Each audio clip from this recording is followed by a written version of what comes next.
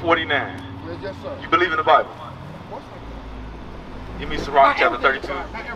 So you don't believe in the Bible? Sirach chapter 32 and 24. Did you? I know when you've been up here for a minute. Did you say that you know you're an Israelite? Did you say you know you're an Israelite? I mean, to a degree. I mean, if we was Israelites, I constantly sleep.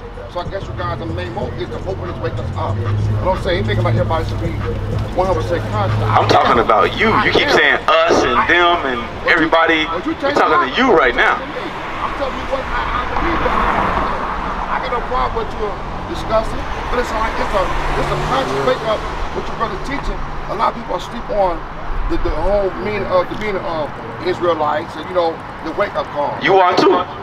To the degree that you think. No, it ain't no to a degree. You are. I mean, because we reading out the Bible. You know what I mean? You want. I mean, listen. We reading out the Bible. You said out your own mouth that you believe the Bible to a certain degree. That's true. Everything ain't, because I didn't see nobody write it. Right. What the Bible did to make you believe all to show you who you. This is the book of Ecclesiasticus. Whoa, you said what the Bible do to make me what? You so far to show you a divine man that you follow out the commandments. What got you more blessed more than me? Right now, in the particular state of mind that we walking and talking on. Like, what's got you so blessed and so divine that a good, great walking, talking? You know what I'm saying? That you follow the commandments, and what make you more better than me to talk to me a certain way that I'm not following the commandments. What is the righteous is more excellent than his neighbor? He's about the book. Read that in Sirach 32. Well, I want you to listen to this real quick. This is the book of Ecclesiasticus, chapter 32, verse 24. He that believeth in the Lord taketh heed to the commandments.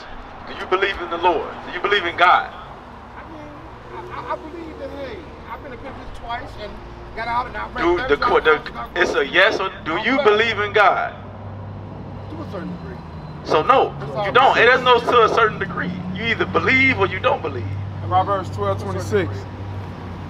So that means you don't believe. Read. And that's the reason we're gonna finish this up. Read. And he that trusteth in him shall fare never the worse. So he that believeth in the Lord take heed to the commandment. You're not taking heed to the commandment. He brought the law out about your do-rag. That's the Bible. We not saying that. The Bible said it. You refuse to take your head covering off. That shows that you don't believe in the Bible. And I asked you a simple question. Do you believe in God? To a certain degree. Nah, I don't know. You don't believe. That's why you're not able to receive the things that's coming out of this Bible. Bring it out. That's why you're not able to receive the things that's coming out, because you don't understand it. Right. Psalms chapter 111 and 10. It's not about where you live. It is. No, it's not. Bro, we teach over here. We teach on the west side, the south side. We all over the world. This Bible is all over the world. It ain't about you living up somewhere up across the street. No, it don't. How are you blessed? Read that. This is the book of Psalms, chapter 111, verse 10. The fear of the Lord is the beginning of wisdom. You have shown that you have no fear of the Lord. That's why it's hard for you to understand what the Bible is saying. It said the fear of the Lord is the beginning of wisdom. You're not blessed if you don't fear the Lord. Because if you think you're blessed by the devil. Right. Read. A good understanding have all that do his commandments. So you have a good understanding when you do the commandments, when you apply the commandments. When you don't apply the commandments, it shows you don't believe, and you're not going to have the understanding of God. You may excel in the wisdom of this world, but you're not going to excel in the wisdom that God gave us. Is that it on that? His praise endureth forever. Proverbs 12 and 26. You asked the question. You said, what do I think? What have I seen in the Bible that affected your life? That affected my life? By you being you following the covenant, you following all the rules. What made you more effective? You know, what got you so, you know, effective with following the commandments? You know, that more different me to you, where you. You saying what caught my attention? Right. You know. About what caught my attention in the Bible that made me do what I do and believe what I believe. And act how I act. Or more or less, how they make your life better by following them. How did me following the commandments make my life better? That's what you asked me. Okay, we'll start here. This is the book of Proverbs, chapter 12, verse 26. Read out. The righteous is more excellent than his neighbor. So it says the righteous is more excellent than his neighbor. What does it mean to be righteous? Don't do bad things. Don't break the word. What does it mean to be righteous? What my brother with the Bulls hat? What does it mean to be righteous?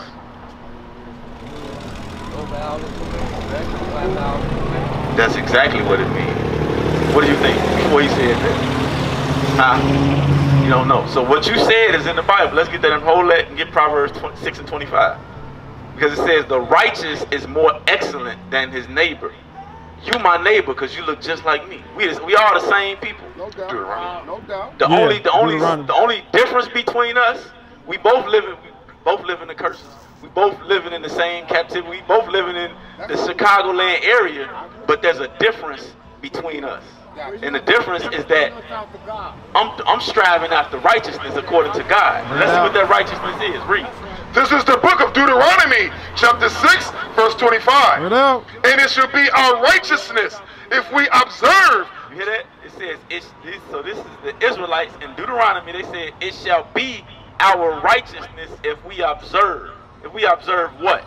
To do all his commandments. To do all his commandments. So you are only considered righteous or blessed if you are keeping God's commandments. If you're not doing it, being blessed is not, it don't matter what material things you got.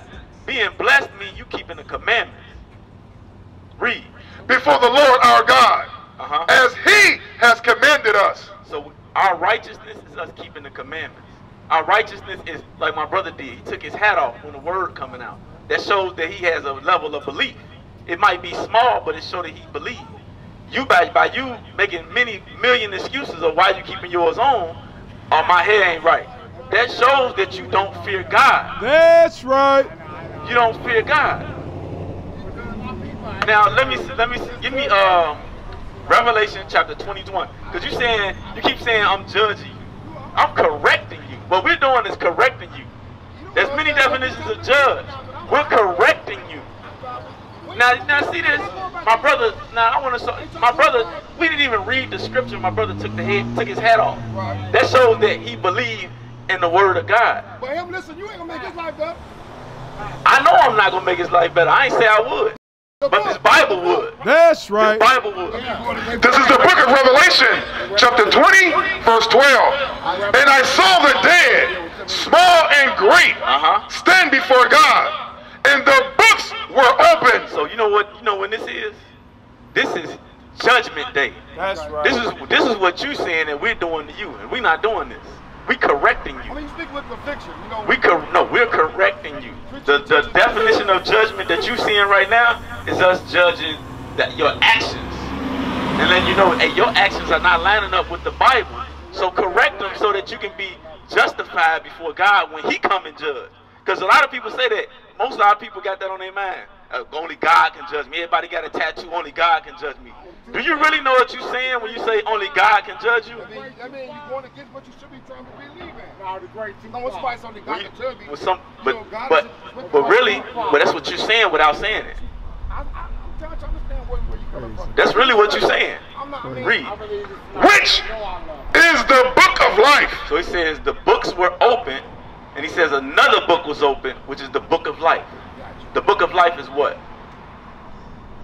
My brother, what's the book of life? What's the book of life? The book of life is in the brother hand. Exactly. This is the book of life. So on Judgment Day, the Most High God gonna open up the books. The other books is our books, the books of our life, the things that we done in our life, and he gonna open up the Bible. He gonna open up his laws and read on. What he gonna do? And the dead were judged out of those things which were written in the books according to their works. He said the dead were judged out of the things that was written in the book. A man shall not cover his head when the Bible coming out. That's something that's written in the book. And if you don't uncover your head when the Bible coming out, that means that on Judgment Day, you're going to be sitting there and you're going to be weeping and bitter and crying like, man, I should have took my head off. I should have took my do-rag off when the brothers told me. But I ain't know, it's going to be too late. Now it says he's going to be judged. Read the last part. According to their works. According to their works. Your works is you applying the commandment. Taking the head covering off your head when you reading the Bible, when you're dealing with the scriptures, when you getting understanding. Going and putting the fringes on the border of your garment. That's the works. The works is what we physically do. Our actions that we take after we hear the word of God. Read. And the sea gave up the dead which were in it, and the dead in hell delivered up the dead which were in them. So everybody, every spirit on this earth is going to get right. Those that's dead, those that's alive. We all going to have to answer before God. We all going to, whether we believe it or whether we say, hey, you know what? I believe some of the Bible. You know, I don't know. So I can't believe it because I wasn't written in front of me. Many of the books that you read wasn't written in front of you, but you still read them. So what we're trying to show you is that the Bible is our history book. The things that's happening to us is written in the Bible. Us getting shot down in the streets is in the Bible. All of this stuff is in the Bible. And what that shows us is that we are the Israelites, and the only way to change it is that we keep his commandments. That's right. If we don't keep his commandments, then we're going to continue on a death toll. It's going to continue. But the thing is, if you read it, you have to apply. You have to apply. That's the biggest thing about it. Let's finish that. And they were judged, every man according to their works. Every man going to be judged according to their works. So whether you believe it or not, you might not even receive it today. But you better dwell on it and really think. The things that you heard today, you better really think about it and think, man, you know what, I need to apply these things I'm reading in this Bible. The reason why we out here, we don't want you to just say, I love y'all, I love that y'all doing. We want to see you on this side with us, fighting with us. Right. We want to see you keeping the commandments so that when Christ come, because you see, why are they making nuclear weapons? You think they making them for sure? But you think they gonna sit forever? Them nuclear weapons, they being held, they being held until we wake up. Until a certain number of us wake up and apply the commandments and get the laws of God sealed in our mind, then them bombs dropping. What side you gonna be on? Read that. I want you to hear this. This is the book of Ezekiel, chapter 33, verse 31. And they come unto thee as the people cometh, and they sit before thee as my people. This is what a lot of our people do. They come, listen, like, man, y'all bringing it out. Hey, man, I love what you doing. Y'all teaching the community. Y'all building up the community. I love that. I love black power, black unity. I love this. This is what this is saying. Read. And they hear thy words, but they will do them not. It says, read it again. And they hear thy words, but they will not do them. It says they hear thy words, but they will not do them. We can get a crowd of 15 brothers up here while we out here on the streets and bringing the word out. Hey, you got a flyer? Hey, man, what's the contact information? Hey, where y'all at? Y'all on the west side? Da, da, da, da. And then we go to the school weekend and we got months pass and we never see the brother again. Then you don't want to be on that side. You actually want to hear these words and go and study it. Look at that flyer, go study the things so that you can see what we're bringing out. And then when you see it, come to the school. Don't just leave here and go about your merry way, continue to go on to work, never look at the information again. Read. For with their mouth they show much love. A lot of times this is what our people do. They show much love with their mouth. Hey man, y'all bringing it out. That's the words of the book. Read. But their heart goeth after their covetousness. It says their heart goeth after their covetousness. Their heart, our people, we are stiff-necked and hard-headed people. We love for stuff. That's why the churches on Sunday, I feel. Because we love to hear a feel-good message. We love to hear something that make us feel good. But the minute we tell you to take some action, it's like, nah, I don't want to do that. Because you want to stay in your lust. You want to stay in your lust. You want to stay in what you good with doing. That's not how we supposed to be. Change is hard, but it's possible. Right. It's possible for us to keep the commandments. You see us out here, and it's a whole bunch more of us that's keeping the commandments. Right. If we can do it, you can do it. We used to scream black power while heroin was pushed. But at the end of the day, nothing's in vain.